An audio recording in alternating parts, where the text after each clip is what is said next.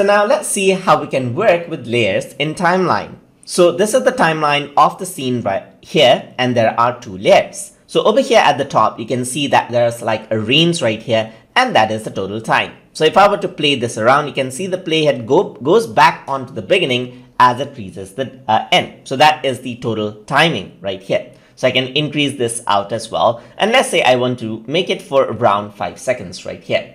I can also zoom in the timeline right here just like that and work around with the time range.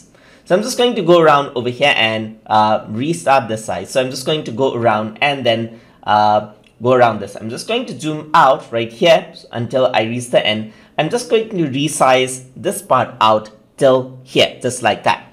And I'm going to resize this part out as well, just like that. So it only reaches out the 5 second mark. So I'm just going to drag this one out right here and increase the mark up to 10 seconds. So now what happens is that the TutuTube logo appears for 5 seconds and then the earth map appears for around another 5 seconds. So that is how it works like right here. I'm just going to overlap this a bit right here, just like that. So there's a bit of an overlapping going on as well. So if I were to play that out, you can see that now there's TutuTube and there's earth map, and now there's how earth map actually works. And that is how you simply arrange things in the timeline so that one thing appears one thing appears before another in the timeline in Character Animator. So the workflow is similar to that of After Effects because the app is directly intended to be worked with After Effects itself as well.